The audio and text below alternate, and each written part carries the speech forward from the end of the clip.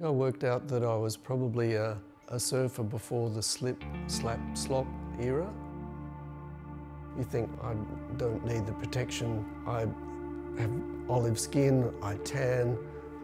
Wrong.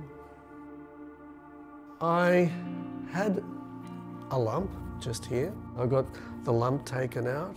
Luckily I heard that the lump was taken out and it had clear margins.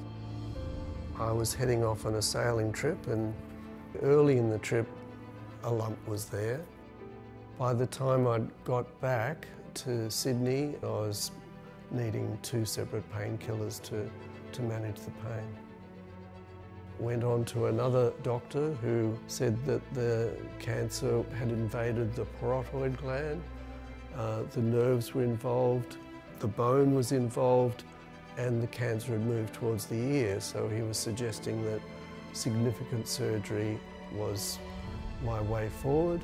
What would be involved in the massive surgery was starting to become a bit overwhelming. Losing the nerves of the face, losing the ear, radiation treatment would be required as a follow-up. It was bloody scary, actually. My niece had a melanoma that was taken out but had recurred. A doctor in the Chris O'Brien Lifehouse group. She gave me the name and I rang that doctor. She said, look, I think immunotherapy is an early stage but proven treatment. Even if you have some treatment and that reduces the cancer and then the severity of the operation is massively reduced, that is what we're looking at. It's a special place, yeah. We now have so many more options that we didn't have previously. We now have immunotherapy, and it is not to say that immunotherapy is the solution for all cases, but immunotherapy coupled with the more traditional methods of surgery and radiotherapy means that patients can be given a more tailored, personalized management plan.